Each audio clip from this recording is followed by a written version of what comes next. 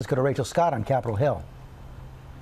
George, good morning. For Republicans, they say this is all about the numbers. They will not agree to raise the debt limit until the president agrees to spending cuts. For months, President Biden has insisted that this needs to be done without conditions. But now Democrats concede that likely will not happen. Sources say that the White House put an offer on the table that would have limited military and some domestic spending, including education, housing, and scientific research. Republicans rejected that. The president wants to put tax revenues on the table for discussion. Republicans call that a non-starter.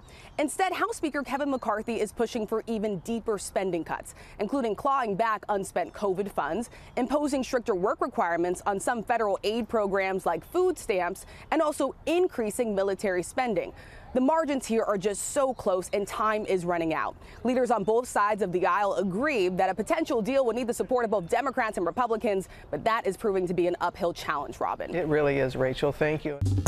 Well, hey there, GMA fans. Robin Roberts here. Thanks for checking out our YouTube channel. Lots of great stuff here. So go on, click the subscribe button right over here to get more of awesome videos and content from GMA every day, anytime. We thank you for watching, and we'll see you in the morning on GMA.